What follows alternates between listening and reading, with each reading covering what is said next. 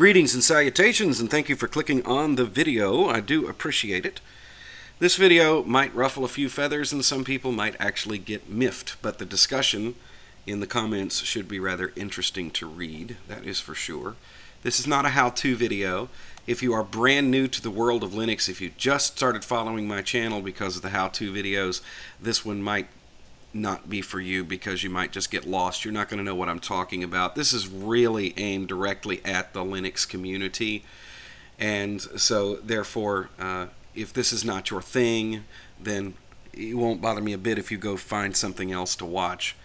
Also, if you don't like videos where they're in podcast format where somebody just rambles on for a while, then this one isn't for you either, because that's exactly what I'm going to do. But there are some things that I want to comment on that are being talked about in the Linux world, and some of it makes me scratch my head, and quite frankly, some of it has got me very frustrated, so parts of this video may come across as a rant. At the end of the video, I plan on talking a little bit about my latest project, which is the Dell Precision T3500. I've changed some things since I posted my little video the other night. I've got some great feedback from folks on that. Lots of help from the community. So thank you, thank you, thank you, thank you. I'll talk about that at the end. But right now, let's get down to business. Oh, and one more thing before we get into that. The noise you're hearing in the background is sandblasting operations happening across the street on a 200-foot water tower. And I really hope that they get this done by Christmas of 2018, because the noise drives me insane. But it is what it is. So back on April the 5th, this big bombshell was dropped on the Linux world when Mark Shuttleworth, who is the founder of Ubuntu and the spiritual guide that runs Canonical, the company that supports Ubuntu and distributes it, came out and said, out of the blue, not in an official press release, mind you, but in a blog post somewhere, that they were just going to discontinue all efforts on several projects that they had going, some of them for a number of years. And that included the Unity desktop, that's going bye-bye, and also Ubuntu Touch for phones and tablets. And not only that, it was announced very shortly after that that all updates for anybody who presently owns one of those devices would disappear as of June of this year. And then also the other things that went away were the Mir Display Manager. And so I posted this video once I was able to grok what was going on. I mean, just really understand it. When I first saw the news, I thought it was a joke. I posted this video, and for some reason or the other, this video took off. Most videos that I post that aren't how-to videos that show you how to do something, they do not get embedded. They don't go out to different websites and get shared and all that other kind of stuff. So usually with videos like the one I'm doing right now, I'll get 2,000 views on this and that'll be it. It'll be done. But this video was picked up by the YouTube robots and was recommended for whatever reason to people who had YouTube accounts who didn't use Linux, didn't care about Linux, didn't know what it was. And it was a real eye-opening experience because these comments kept flooding in. And the comments ranged from just rank ignorant stupidity to very thoughtful analysis of what was going on from some people. And it was really interesting to read. And by the way, I got called every name in the book in the comments from this video. Me and my entire family were just called every name, any kind of flaming that you could think of. It was unbelievable. And that was an interesting experience because it really brought home something to me that I have known for quite some time, and that is that in the Western world, in the United States especially, nobody knows what the hell Linux is.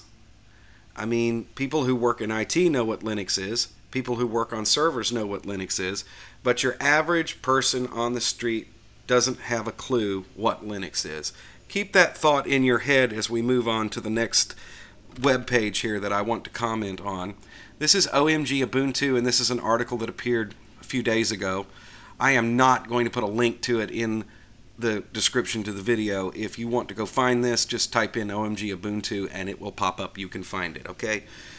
somebody on that first video, several people said, well, why didn't you cite the article? If you don't know what OMG Ubuntu is as far as a website is concerned, I can't help you, and it's not my job to hold your hand, okay? But anyway, this is an interview from Mark Shuttleworth.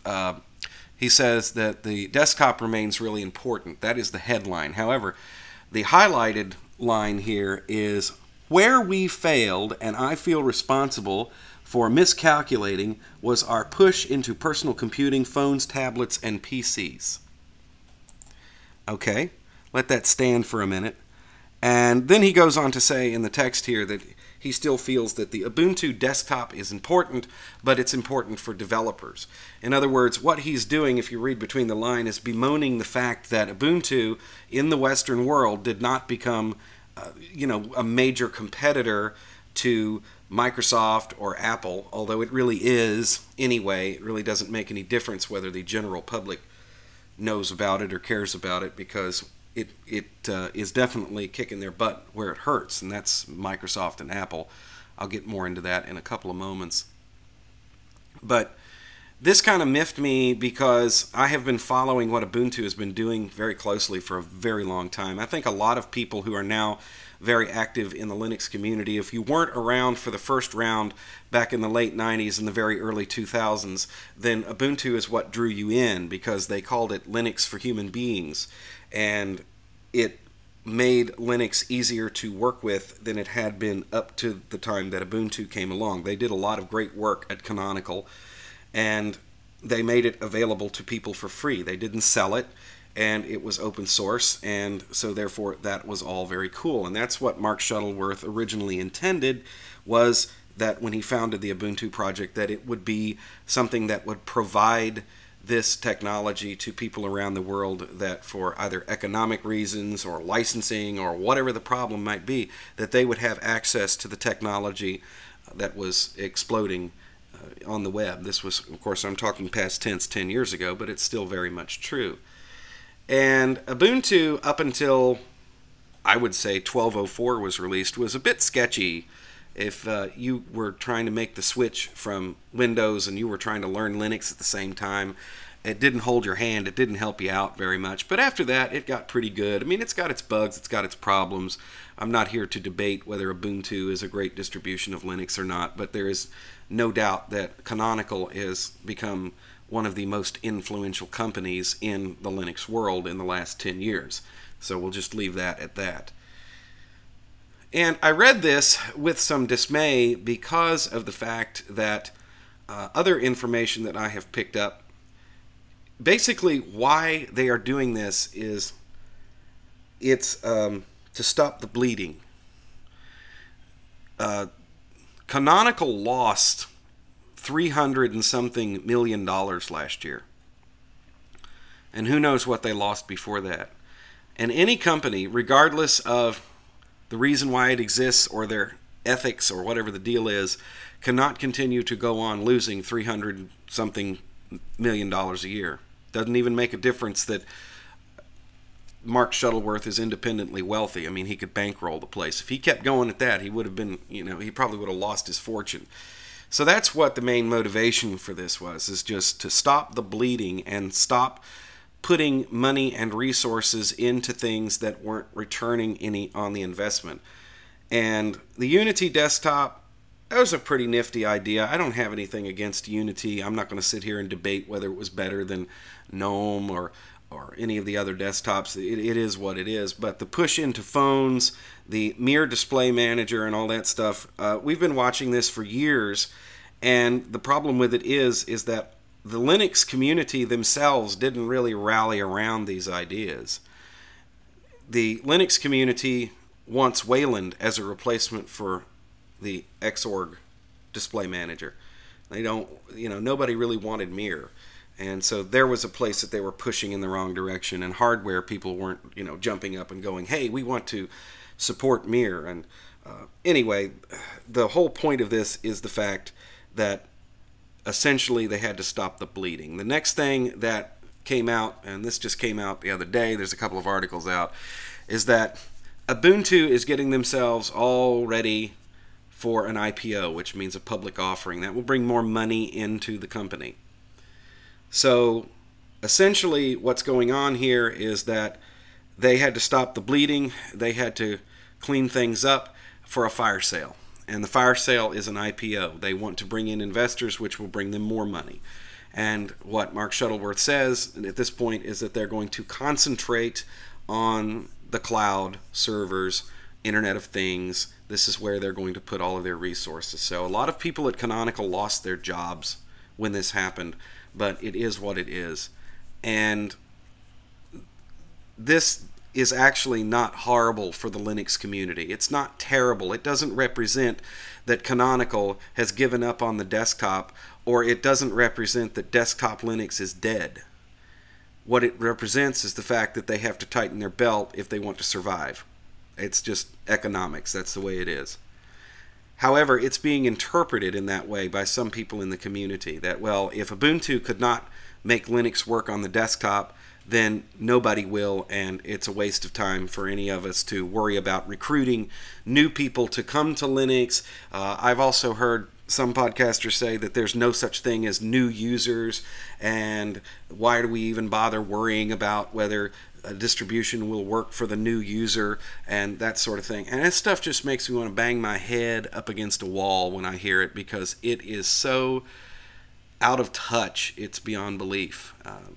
There are people who are discovering Linux all the time, and in the last 2 weeks I have worked with at least 10 individuals that I know of that have installed Linux for the first time on a computer, and they are learning their way around it, and most of them are enjoying it. So no, it's not millions, but people are definitely coming to Linux. So for somebody in a podcast which is followed by the Linux community to sit there and start talking about the fact that there are no new users, we don't care about the average user, that's stupid. I mean, it's like unbelievable to me that somebody would go on like that.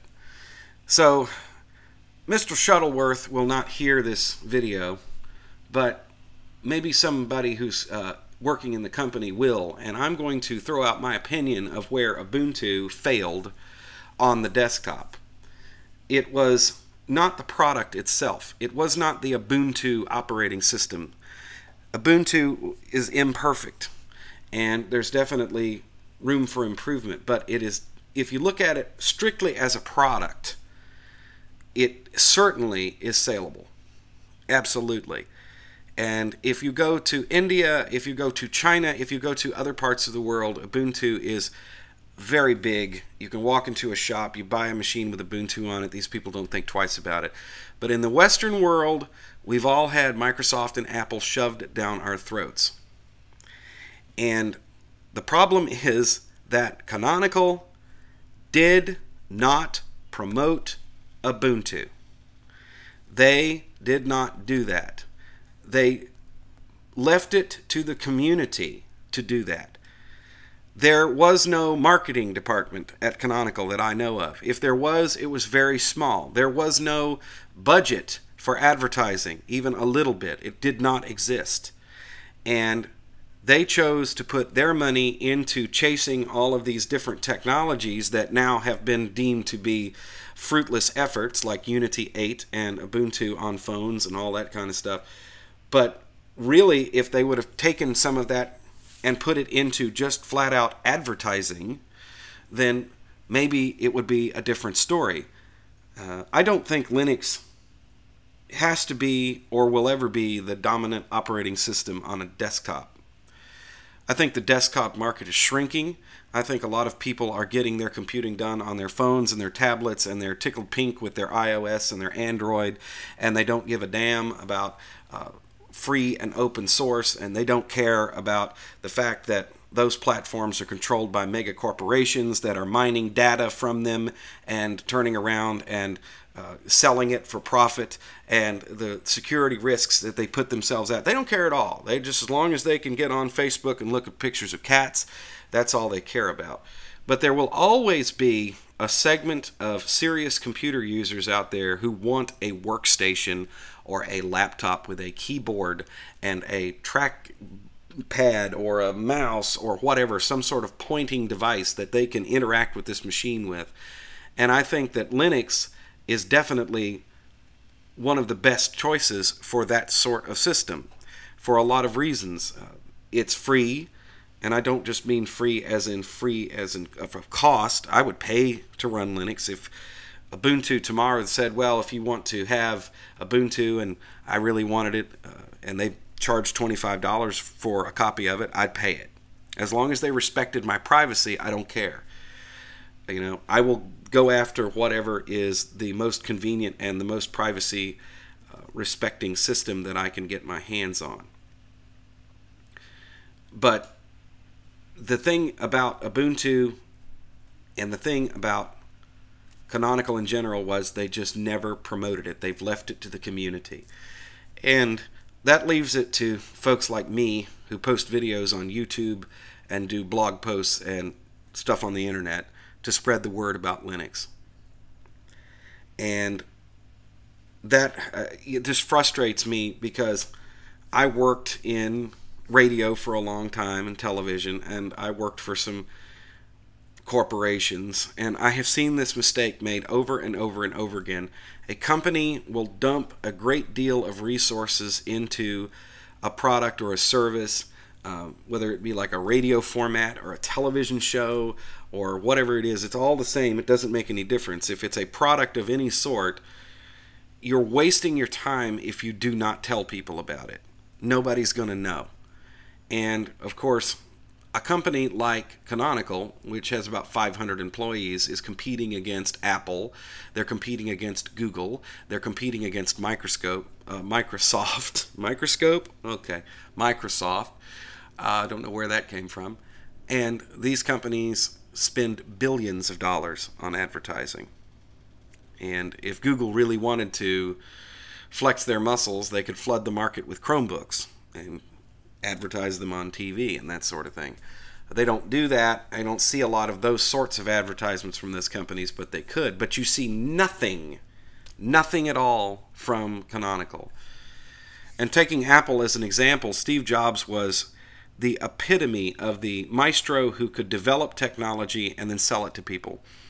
And those Apple commercials and ad campaigns, those classic ad campaigns, he was there for each and every one of them. He was very involved. He was sitting in the ad agency's office with the development team. And when I say development, I don't mean software, but I mean those who were developing an ad campaign. He was right there in the middle of it.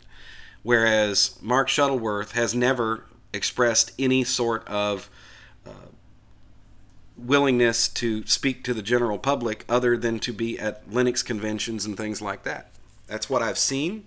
If there were efforts that were made that came to naught, I don't know about them, but that's the main problem. You never, ever promoted the product.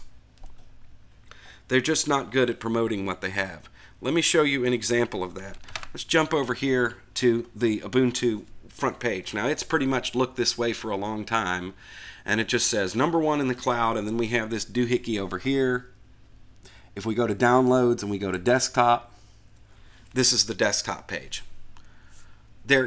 How plain and boring can you get? There's no mention here anywhere of why you would want to use it, that sort of thing.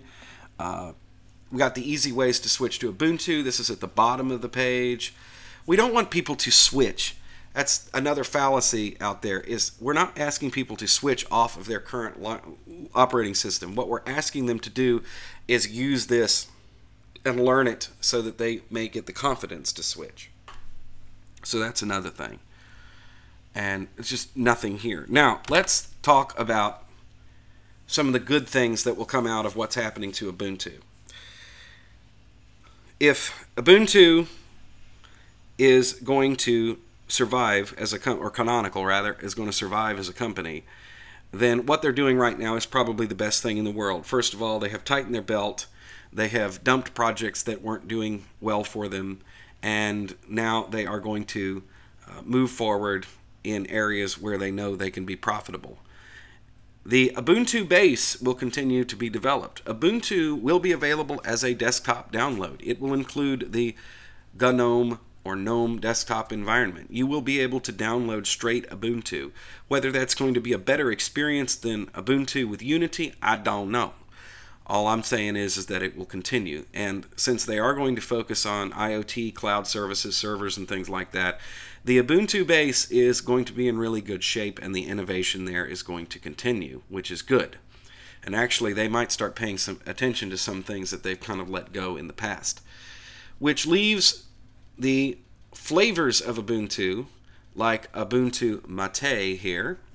I'm just using this as an example, to take that base and build on it, and then come up with a super new user-friendly platform and be there for people who want to start out with Linux. And there are many flavors of Ubuntu.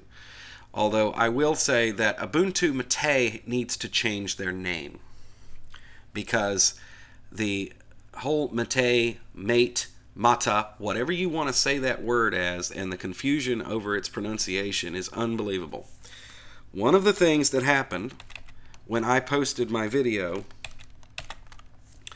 about Ubuntu here, and all of these people saw this video who didn't know anything about Linux because they have not been shown it at all. One of the things that they did was they joked on me for saying Ubuntu Mate.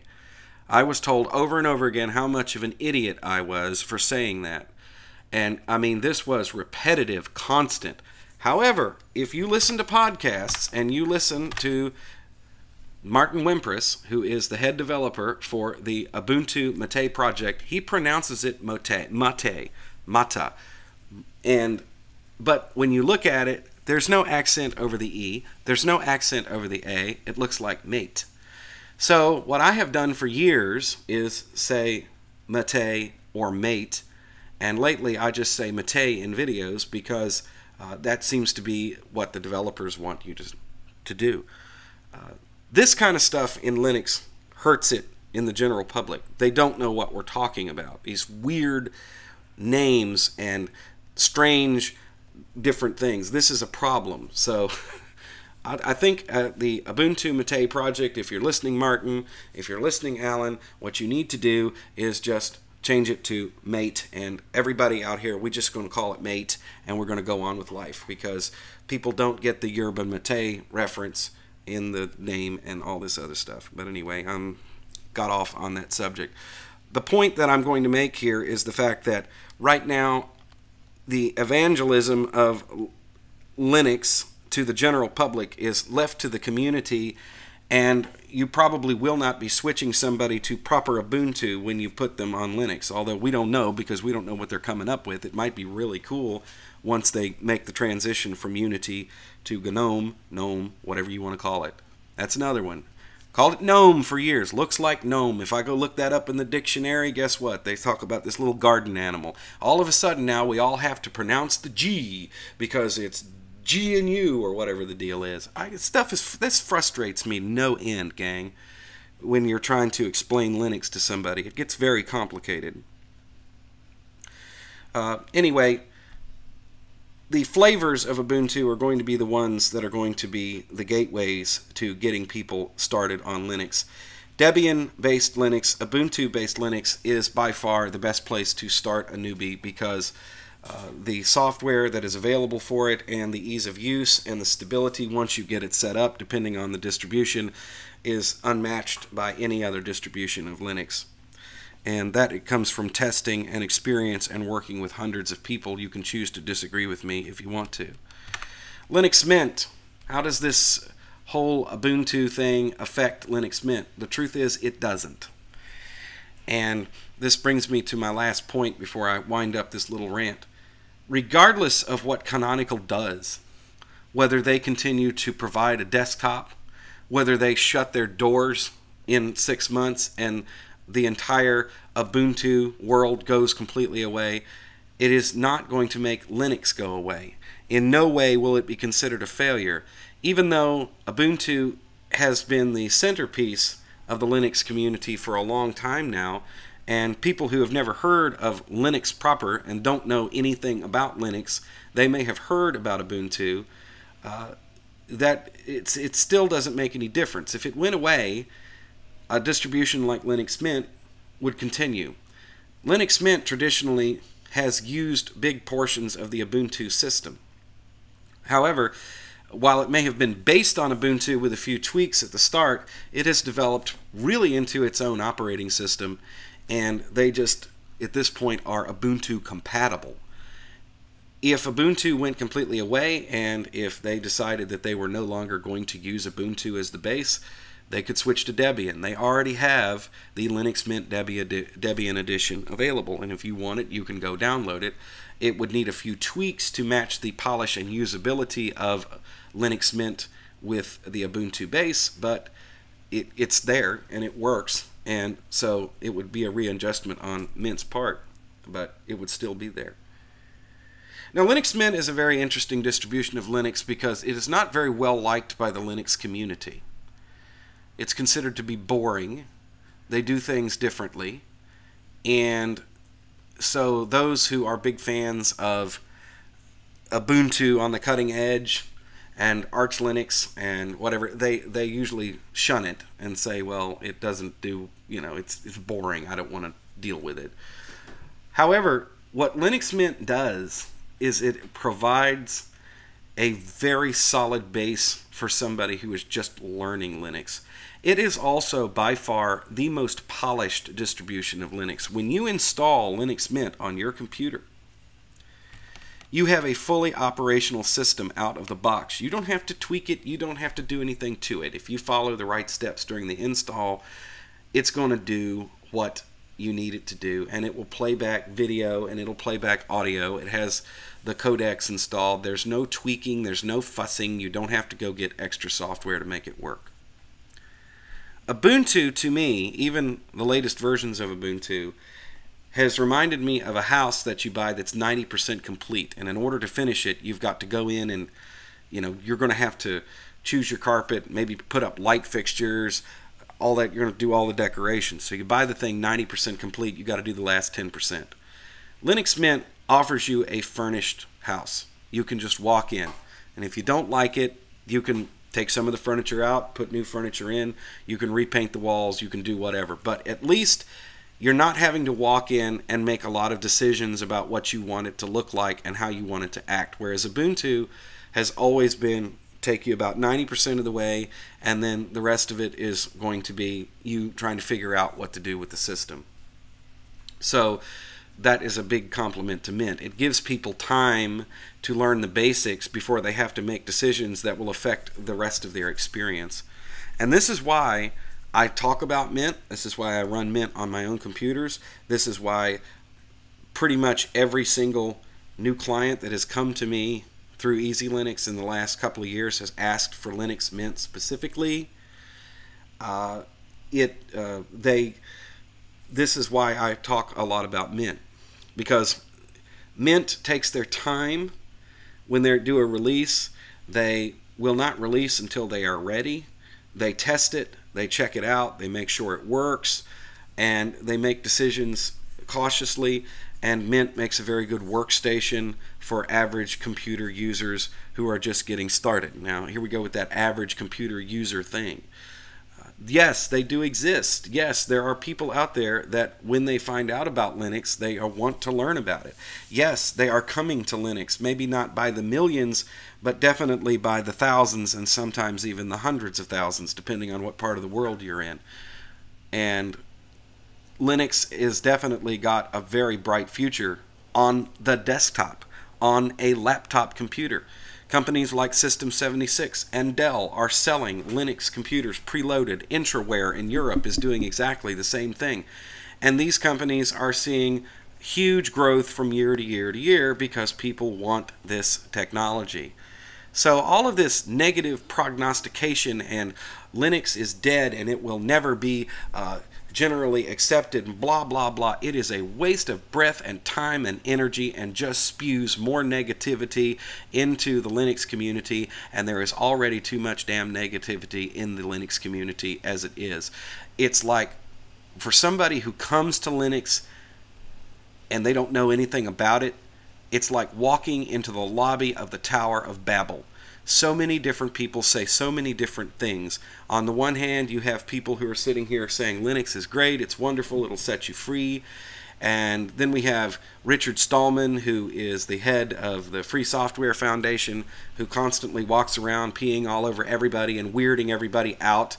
And it's this constant drumbeat of, everything that you're doing is bad and you need to stop and everything. There's no practical compromise coming from Richard Stallman. I mean, the man is a genius. He started the whole thing, but somebody needs to put a muzzle on him. That's the way I feel about it, because every interview that I've ever seen with him has always been cringy and hard to watch and that sort of thing. Sorry for you Richard Stallman fans. I'm going to get flamed on that one, but I don't think he's a good representative of free software, the open source movement, what it's really all about. I take a more practical approach to it, and that kind of evangelism and language that he uses, and he speaks very much in religious terms, that doesn't help people. Linux is a tool, it's an operating system, it's a technology, it's not a religion, and we need to stop treating it as such. And he definitely does treat it as a religion. And as a matter of fact, the first lecture that I saw him do, he came out, that's when he used to come out with the big floppy disk on his head and proclaim himself as the God of open source or whatever the deal was. I don't remember what that whole deal was, but anyway. That's why I do what I do, is just to try and put practical stuff out there and put basic how-to information for people who are coming to Linux. And ordinarily in my videos I avoid a lot of these political discussions and things like that. But this time around I'm just really getting like, shut up. Let's just wait and see what happens. Concentrate on the good stuff. Let's concentrate on putting out content that is going to help people who are coming to the community, the refugees from Mac, the refugees from Windows, those who need a computer to do something, the developers that are coming along, the makers, the shakers. Those are the people who are going to be coming to Linux, and those are the people that we need to be talking to, not the Linux elite and not the people who sit around prognosticating. It's just this whole preaching to the choir and mutual admiration society, or mutual defamation society, depending on who you listen to. It just gets on my nerves after a while. It really does. So that's why I did this, and I feel better now that I've actually vented up on this subject a little bit. And I thank you for listening. Just the conclusion, I guess, would be wait and see. Let's see what happens next. Let's see what Canonical does. Let's see if they get an IPO. Let's see if anybody buys it. Let's see what they do with that before we sit here and trying to worry about what's going to happen in 5 years, 10 years, whatever. Concentrate on the people that need to learn how to use this now, for whatever reason they come to it. That's what you need to do. It's not a matter of, I guess what it really comes down to is that in the Western world we are so ingrained to look for a profit motive. And Linux doesn't have one. And that there's people even that have been working with Linux for 20 years and they talk about it and they write about it that never can get that concept in their brain. That market shares don't matter, and whether you can make money off of it doesn't matter. What matters is that it exists, and that it represents a community. And not every one person in this community uses this technology the same way. And no one person in this community knows everything about Linux. And so, therefore, let's just wait and see what happens. You know, they've said, I've heard Linux is dead so many times in the last 10 years, I'll just be like, okay, you're going to have to come in my house and take my computers away from me and force me to use Windows before I'm going to say Linux is dead, because that's the way I feel about it. Okay, real quick here, the end of this video, I want to thank the folks who gave me some really great feedback when I was talking about using this Dell T3500 workstation called Big Boy. You know, I do realize that this is not a new computer, gang, and I do realize that there are machines out there that have more memory and more processing power and all that stuff, but this is a really cool machine to me. Somebody pointed out that I needed to go into the BIOS and turn on multi-threading, and now I have 8 logical cores. Thank you. Also, I was talking about the price of the memory for this machine. Somebody pointed me to a source. I just ordered 24 gigabytes of memory for this computer for not a whole lot of money. So we're going to see if it works when it gets here. It's used memory that somebody was selling on eBay, but I found exactly what I needed and the full 24 gigabytes, and it's on its way.